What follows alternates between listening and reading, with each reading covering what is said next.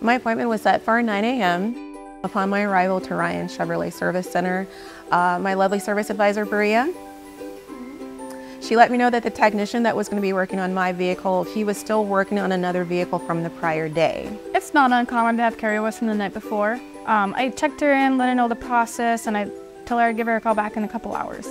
And I was like, yeah, right. But sure enough, Bria did actually give me a call back about 45 minutes later. She spoke with me, she let me know that my vehicle had already been checked in and the technician was already starting to work on the vehicle. The vehicle had at first took a lot longer than we expected. Yeah. I let her know what was going on. Hey, if it were my vehicle, I'd want to know what was going on too. Now I know that she did not have to let me know an update such as that, but I really am glad that she did. And hey, you got your vehicle back in time to pick up your kids. Yep, 3 o'clock.